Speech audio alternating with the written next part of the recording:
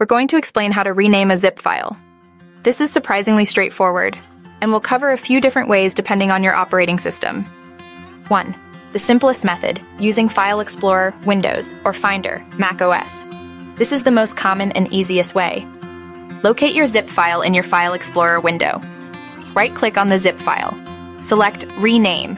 It might be called something similar like Properties, then Rename depending on your File Explorer configuration. Type in your new desired name for the zip file. Hit Enter. That's all. You've successfully renamed the zip archive. Process is virtually identical on Mac OS using Finder. Right-click, select Rename, and type in the new name. 2. Using the command line, Advanced Users.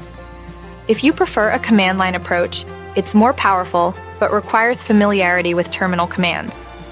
On Windows, open your command prompt, cmd.exe or PowerShell, and navigate to the directory containing your zip file using the cd command. Then, use the ren command followed by the old name and the new name, making sure you enclose names with spaces and quotation marks. For example, ren my old zip file zip, my new zip file zip. On Mac OS and Linux, you'd use the mv move command instead. mv my old zip file zip, my new zip file zip. B. Important considerations.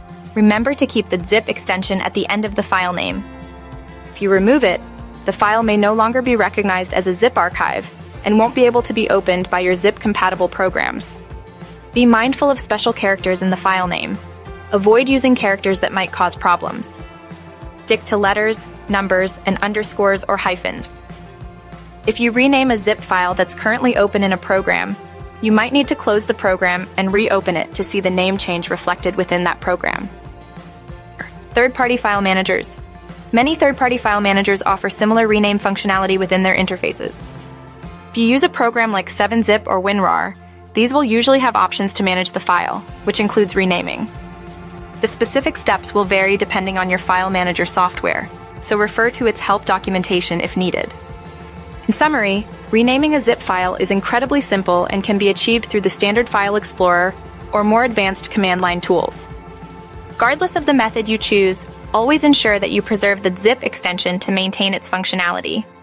Always double-check the new name before pressing Enter to confirm the changes. Remember that the file contents remain unchanged. Only the file name is modified.